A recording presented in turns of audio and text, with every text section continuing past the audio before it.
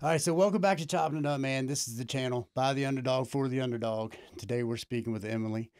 Emily, you wanted to come in and speak a few things. I know we're going to get to your brother here in a little bit, who passed about a year ago, right? Yes. So before we get into that, let's start with your younger years, your addiction. Where did your addiction start? Tell us a little bit about you, your name, age, and just a little introduction. I'm Emily. I'm 24 years old. Now I'm a stay-at-home mom, but 6, 7 years that wasn't the case. I started using drugs relatively young. I want to say my drug addiction started, marijuana. I had 88. I was ADHD, so I had Adderall, um, alcohol. Growing up, my house was a party house, and my mom was in prison, doing 20 years federal time. Okay, for what? My mom got caught selling drugs and around multiple state borders and guns, and it Okay. was a So mess. it's something you grew up around. You grew up around drugs and people hmm using alcohol, stuff like that. Yes, my when I lived in town, when my parents lived in town, our house was the house. Every weekend it was drinking, partying, big blowout parties, and it was, it was something that was normal growing up. I remember when I was a teenager and I would go to my friends' house and they wouldn't be drinking and everybody be sitting around watching TV and stuff like that. I'm like, man, these people are weird. Like, Because they were normal. yeah, because they were normal and my normal was completely different. Mm-hmm. Um, then I ended up doing a lot of juvie time. Um, I stole my parents' a car and I wrecked it into a house. Okay. How old were Um, you when that happened? 13, Okay. and then I got assault and batteries. Um, I did about 6 months juvie time, and I went to two different rehabs. Um, So wait, what did you start using after marijuana? Like you're using a little marijuana and alcohol because that was basically what was in the house? yeah, and then I was prescribed Adderall, and I started Mm-hmm. Adderall, and then Adderall turned into Coke, Coke Okay. turned into crack, crack turned into pills, and Smoking crack at what age? the first time I ever smoked crack, God, I was young. I'd have to really think. I was definitely my early teens when I first smoked crack, and yeah, and I was like, I had a lot of mental health problems growing up, so doing drugs was like an escape from all of that. And I think that's what anchored me so badly is that, like, at that time, early teenager, you're doing drugs, you're running around, you're like having fun, and well, fun, you think it is. Right. And you don't realize the impact it has on you in the long run. And I feel like for drugs, for me, it was not a want or a need thing. It was at that time, I was in love with them. I was completely in love with drugs. It was my escape from reality.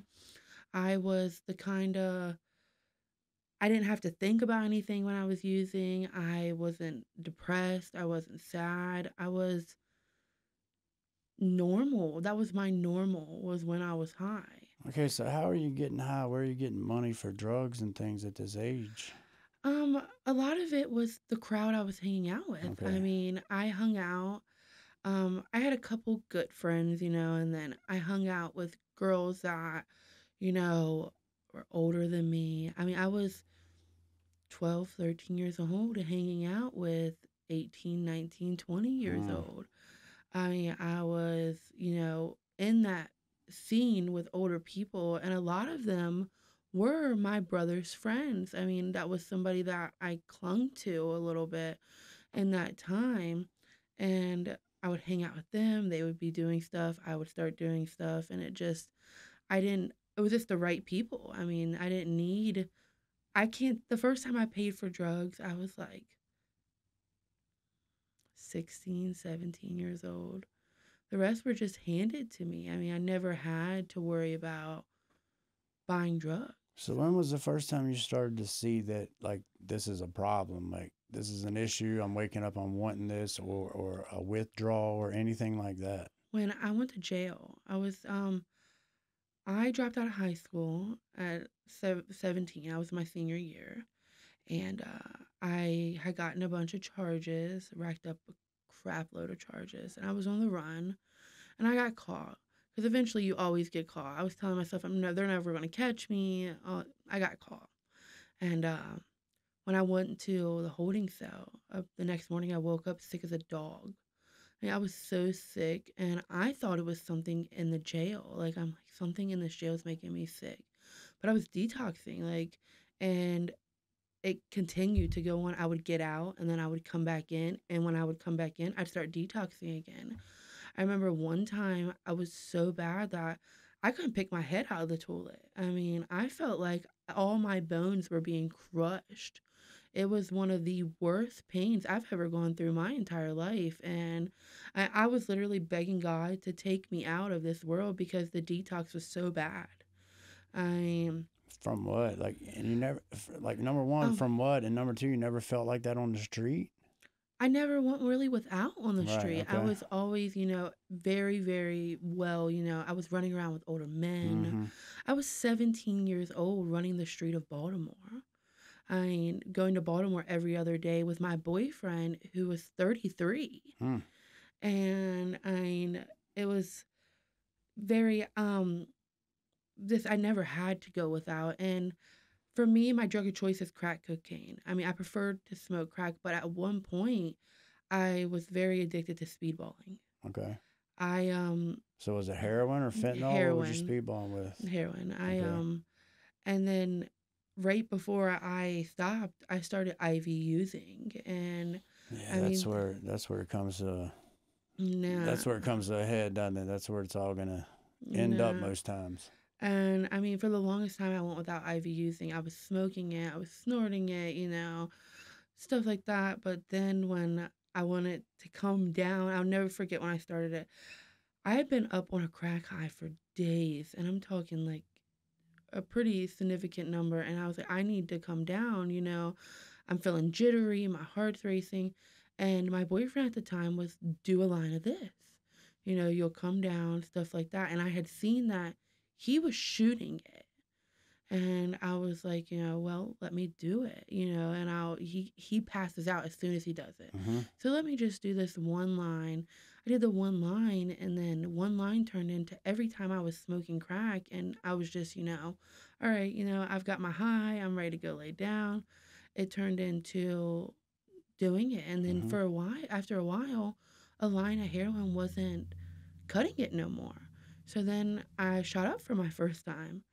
And I'd say I've shot up a handful of times. I wouldn't say, I was so, oh my God. I've only shot up like 8, 9, 10 times. Mm-hmm. And, looking back now, it's crazy to me. For one, it's crazy that a 33-year-old would be with a 17-year-old. Right. That's insane to me. Like, if my daughter came home and told me she was with a 33-year-old, I would kirk, okay? Mm-hmm. Like, there's no Yeah, I want to way. meet this 33-year-old immediately. That's how I would be Yeah. for sure. I need to talk to this dude. Something's not right. No, there's nothing right about the situation. Um, like, I look back now and I see everything I have. I mean, I got my GED in prison. I didn't get to go to proms or homecomings or my graduation. I didn't do none of that. I was too worried about running in the street, running with the wrong crowds, getting high, going to parties, all that fighting. Doing Oh, everything you'd been shown through your childhood, though, right? That's all the same stuff you had witnessed growing up, right? yeah. Yeah, and I mean, that was so normal. I honestly, in my immediate family, my sister, she never went to homecoming, prom. She didn't graduate.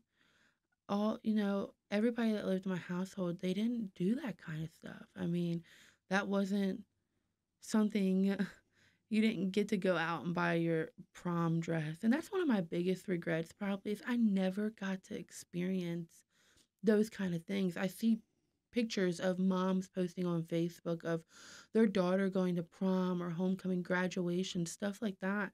And it honestly makes me sad because I should have been able to do that. I shouldn't have wore a cap and gown at Lakin Correctional Center.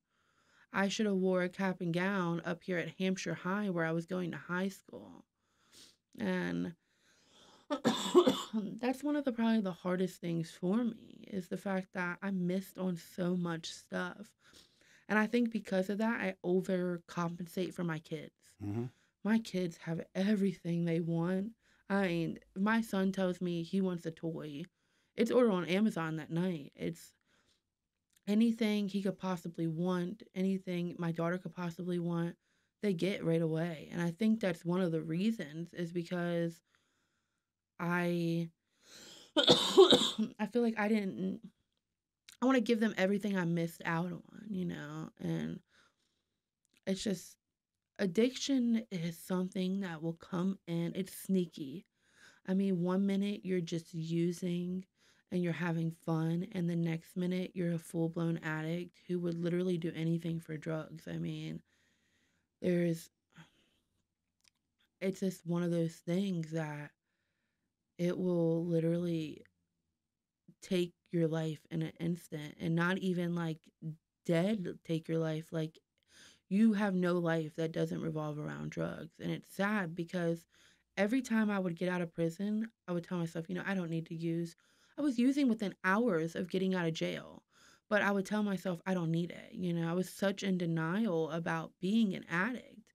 I truly believed I didn't have a problem, that I was one of those people that could use and put down and not have to worry about being addicted or anything like that. I was just one of those people, you know. I didn't believe that I was an addict, and I probably never would have until my last bid. I did a y- I would say a little over a year, and the judge put me in the Anthony Center, and it was this program for people that didn't have their diploma inside the prison. And I went in, and part of that program was, you know, basically I did some drug rehabilitation and worked on myself. I had to do counseling, stuff like that. And that's when I realized, you know, when she's up there explaining an addict and telling us, you know, these are Mm-hmm. the way you would feel, I'm like, dang, I'm hitting every Mm-hmm. one of these categories. I mean, this doesn't even, you know, and then So before that, did you look at the people around you and like, so you're seeing all these people, they're fighting, drinking, smoking, whatever. Do you look at them and see that they are addicts? Do you care that they're? Do you like judge them that way at all? no, because they live normal lives. I mean, my dad is an alcoholic. Growing up, my dad carried a job. I mean, my dad would work Right, a lot of and alcoholics do. A lot of people drink every day yes, and go to work, and yeah. 8 a.m. to 5 p.m., you know, every day my dad was at work. And um, people that came over our house that, you know, were very, very in active addiction, they were going to work and taking care of their kids. And their kids would come with them. And I mean, I'm seeing, you know, I'm thinking that's normal, you know, because you have these people in active addiction and they're still living normal lives. And I'm thinking to myself, well, you can't be an addict and live a normal life. Like, I think of, honestly, I think back to my mom when I would think my picture of an addict at that time was my mom, you know. I didn't have a close relationship with my mom growing up, you know. She, of course, she was in prison. We didn't talk a lot, maybe once every couple months. Letters were one in many. I mean, she always sent me a birthday card, but it wasn't a lot.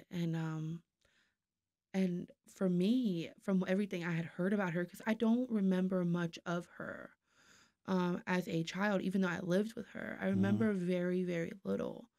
Um, my mom was an addict from what I had heard. She didn't have a job. She was selling drugs. She was, you know, the things I heard was very, she was strung out. Mm-hmm. She was smoking crack. She was sleeping with this man, that man. what I know now is different, you know. But the things I heard, that was my picture of an addict, was someone that could not live a normal life and only their life only revolved around drugs. And I guess that's the picture I had in my head. So I never thought that all these people around me were in active addiction at all. Yeah, well, and if you ask most people, like for example, if you tell them to describe an alcoholic, what they're going to describe is that guy Mm-hmm. that stands on the corner and he's begging for wine, whatever, like Mm-hmm. that. They don't see the alcoholic that goes to work every day and raises a family. My Mm-hmm. grandfather was an alcoholic, raised 4 kids, my mom and 3 boys. My They all dad, do great today, but he was an alcoholic from 13 to 62 the day he died. my dad's still an alcoholic. My brothers are alcoholics. My one brother, he's moved off alcohol a lot since having his daughter. But my brother Will was a very, very hardcore alcoholic. I've seen my brother and my dad not drink for a couple hours at the beginning of the day and be shaking like this. Hmm. And at 26 years old, you shouldn't be doing that. My dad's pretty much been an alcoholic since his teens, and he's going on 54, 55 this year. I mean, this is my grandfather was an alcoholic, and it just keeps stemming and stemming down the line. I mean, So it's like how many a percentage of your family that's alcoholics or addicts versus not alcoholics or addicts? the percentage is, I want to say 90-10, Hmm. and 90 leaning towards alcoholic and addicts. So it's I easily accepted and it's easy to get, it's easy to do, it's easy to see other people just living without a whole lot of dire consequences, right? Yeah, I mean, and my dad, he was in, I've seen my dad in and out of jail, you know, and that should have been an eye opener itself, you know, but it didn't bother me, you know. I've seen my uncle's in jail right now. I mean, for possession of crack. I mean, there, it's just when you see so many people doing it, you think that's normal, you know, like I said, when I was growing up, other people were weird. I mean, I truly thought that everybody else was weird and my family was normal. So And there this was, is one of the coolest things that I get to learn by doing these is that thought right there that we don't know what other people's childhood is like or that our childhood is good or bad or whatever until we see other people's. So like you're a child, you're looking at other people's childhoods, theirs is actually normal, but you think it's totally crazy because you feel like yours is normal. yeah, I feel like these people are insane. Like, who wants to sit around all day and watch TV and, you know, relax Put and not together do, puzzles, yeah, and, you know, play family game board nights and stuff games. like Never that? had board game night, huh? No, I no, never did nothing like no, that. Laughable. no, no. I mean, the most I think we did as a family was when my dad first got with my stepmom. We went to the drive-in movie theater. Hmm. But other than that, no. I mean, it was very, very, our life, our house was never empty. Let me put it like that. We never had an empty house. And it was just that there was always somebody there. I mean, up until my dad moved to the middle of nowhere, everywhere we went was a party house. I mean, that was the spot to be at on the weekends. And not even just the weekends, it was through the week. I Hmm. mean, I can remember times coming home from school and we had a bar room, and it was a room that had a bar, a big flat screen TV. I mean, Bar at home, right? Didn't have to yeah, go spend that big money on beer when you can buy it for a lot less. yeah, and I remember coming home from school some days and the bar room being full of people. Hmm. And again, that was normal. Hmm. I You're mean, probably happy to come in. Hey, what's up? What's up? yeah, What's up? like, and Everybody saying hi. Feels like hmm a big family. that's what it honestly felt like, was like our family's just really close. Right. That's what I honestly thought. Like, we just have a really, really close family. And now that I've grown up and took myself out of that scene. I am one of those people that sit at home all day and watch TV and clean and cook, and Mm-hmm. I Mm-hmm. don't do anything else. I mean, Okay, so where does all of this come to a head? Like, where does you finally wake up and say, you know what, this time I'm not going to use when I get out of jail? I met my husband. Okay. My husband's brother was a guard at the jail, and I had met my husband's brother, and through him, I had met my husband. And my husband's never even smoked a cigarette his entire life. I mean, Mm-hmm. he's very straight and narrow, doesn't do drugs, doesn't drink, doesn't smoke. Hardworking man, goes to work every day. I mean, his biggest addiction is probably the gym. I mean, he is never been, he's so innocent when it comes to things like this. I met my husband and he opened my eyes to a world that didn't revolve around drugs and still gave me the thrill that I wanted out of life. I mean, he showed me that life didn't have to revolve around this opening and closing door of jail. And he showed me that drugs didn't even need to be a factor in my life. I mean, we do exciting things together to the point that I don't need drugs. I mean, I'm excited. What used to bring me excitement in the drugs brings me excitement in the things we do now. Like Give me an example. example is the beaches. We go to the beach, Florida, every year, and we do stuff at the beach like shopping and sitting on the beach. And we went to about 2 years ago. We went to like an amusement park at the beach and did golf cart racing and mini golf and just all around all of that. And then he gave me my kids, and well, my first one was the one that really was like, oh my god, like everything I was missing in life went away when I had him. I mean, he gave my son gave me a purpose that drugs could never even touch. My son gave me a purpose to live, a purpose to keep fighting every day to be sober.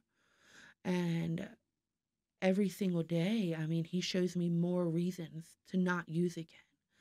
I mean, being a mother and a wife is my main reason for not using, for the simple fact that they give me what drugs, more than what drugs could have ever gave me. I mean, there's days where I do have hard days. I'm not going to say that I never think about using, and I never ever like have cravings or anything like that. For the first When I first got sober, I had to cut everyone off. I cut my entire family off. I cut every single person off except for my husband and his parents, really. Um, because if not, I would have never been strong enough to get sober. I mean, and then when I finally got sober, like was able to get past that lump and start introducing them back in my life, and I would see them. Honestly, it wouldn't be a oh my god, I miss that. It was Mm. like a oh my god, you're still doing that sort of feeling. You have to build that disgust, right? Where you Yes. almost look at it and you're like, I just don't want to do that anymore. Yes, and it took me 6, 7 months before I could even reintroduce them into my life. And I had to do it in very small doses. Mm-hmm. Like, it was like, and I did not do it alone. Well, people, places, and things is one of the biggest things to say. You go Yeah. around the same people, the same places that are smoking the same crack in the same rooms, you're gonna probably do it again. Yeah, and I, it was just, if when I introduced myself, my husband was always with me at first. Like, I had to make sure he was. So I had that extra lenient, Mm-hmm. like extra Sure, person with me, like made a you feel shoulder. safe too. Yeah, and then when after a while I was able to do it by myself, and now I even occasionally drink at the bar. Like I'll go out. Prime example, my father-in-law's birthday was the 23rd of May. We went out to the bar and I had some drinks, but I didn't come home. And where 6 years ago, a drink would have turned 7 years, a drink would have turned into a bender, and a bender would have turned into fucking, or sorry, about 72 hours of doing drugs and alcohol. Now I Mm-hmm. can go to the bar, have a couple drinks, come home, go to bed. Yeah, that's Um, hard for some people too, man. But I'm glad that you can do that and still be able to celebrate without going back down that road. yeah, now I've never gone any farther than drinking. I haven't smoked weed Mm-hmm. and since I stopped using. Right. You feel like if you smoked weed, it would trigger everything back into effect, or you just don't even want to attempt I that. just don't even, like I said, I don't know. So I'm like, well, I don't even need that, you And you know. don't need it in the first place, so why Yeah. reintroduce it into your life, right? I'm very, very, very lenient. I mean, very, very stern on what I take. Prime example, they wanted to give me fentanyl when my son and daughter was born, and I refused. I Mm-hmm. wouldn't. I don't take any kind of narcotic at all. I don't take any muscle relaxers. I don't take any stimulants. The most I take is Tylenol. I mean, I and vitamins. I mean, I'm very, very, very stern on that. So how long Uh, have you been clean? October 24th, 2019. Okay. Um, Almost 4 years. 5. Okay. Almost Your 5. math is a little better than mine off top, right? um, You're supposed to say 5 years, but you know your clean date and everything. I don't know a clean date for me. I don't really have a specific day that I can say was the last time I used the same way people would if you're going to jail or whatever. And you know you went to jail this day, so you haven't used since that day. It's not like that for me. But I've quit so many times I just quit counting. You get tired of yeah. counting. It's like counting off jail days, you know? You're getting down Mm-hmm. to that 90 days, you start counting, it just makes it seem like I didn't want to check off the days. It makes it drag. I feel like when you're in Yeah, jail and it you're counting the does. days. Yeah. So Um. nothing else other than a little bit of alcohol here and there, man. Mm-hmm. Complete abstinence. That's cool. Yeah. Like I you mean, replace your kids, you put your kids in the spot.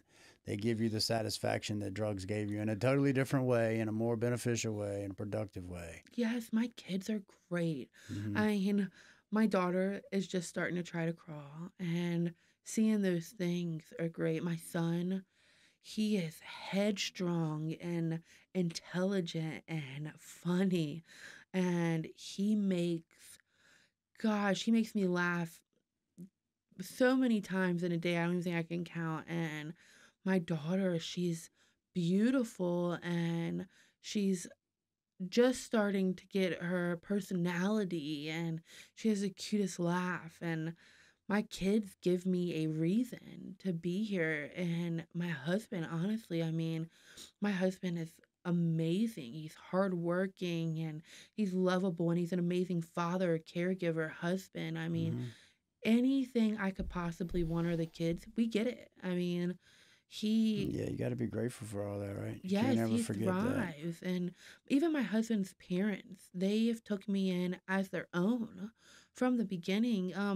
Not to backtrack a little bit, but when I first went to jail, my husband, I went to jail in the beginning of our relationship. And he stood beside me. I mean, I was doing a 60-day stint, and it was for failing my drug screen right when we got together. And we had only been together for like a month, maybe. And he was like, you know what? I'm gonna stand beside this girl, you know. And I always asked him what his thought process was on it, and he just basically says, you know, I liked you, like. And his mom and his pap, which his pappy just died on April 1st. I love his pap to death. He was like my like a grandfather I never had. His mom and his pap stood up in court for me, barely knowing me. And, you know, was like basically like when she gets out, she'll be residing with us. And, you know, and they have a very good name in the community. And it was just knowing that somebody was in my corner was such a great feeling. Because those court dates, when you're getting brought in from the jail, you look around the crowd, and majority of the time, you don't see nobody you know. You don't see nobody standing up for you. You don't see even a familiar face. And seeing that familiar face and having them stand up and talk about how I deserved another chance was just an amazing feeling. And to this day, I'm forever grateful for them for the things they continuously do for me. I mean, it's not even just a couple things here and there. They are still his father and mother still do everything and anything I ask them to. I mean, they are like my second parents. I mean, his mom is one of my role models in life. I mean, she's amazing. And So you found a more productive side of the world, basically, yes, right? Like yes, that whole part that you thought was weird when you was a kid is what you really needed in life. yes. And I think part of me always searched for that stability. Of course, I And think we all like, do. The security of it. and I'm not saying, I've had like a horrible childhood. I've Mm. heard people's stories that Oh, like, sure. oh my God, I couldn't imagine living like that. Because after my dad got with my stepmom, they did try, like, but they were already so caught up in that life that, And surrounded by it, man. It's easy when yes. you're surrounded by it. I hung And out with them back then. I remember. I've known them. I've known that whole group my whole life. yes, I and was in many of them houses for many a party. yes. And it honestly breaks my heart because I know that my dad is not going to break that cycle. That's a cycle that my dad's going to be until he Hmm. dies. I mean, and I pray that, my siblings can break the cycle the way like I said, my brother Trevor, he's made a beautiful life for his daughter, and he has a drink now and then, but overall he is very stable. He's one of the ones like me that can say, we made it, Right. And that's what this is about too, man. Is being able to share your story, talk about how you came up. Somebody's going to be able to relate to it and understand. That they might have come from the same place, or maybe it's somebody that doesn't understand what it's even like to come up around that and what it's about.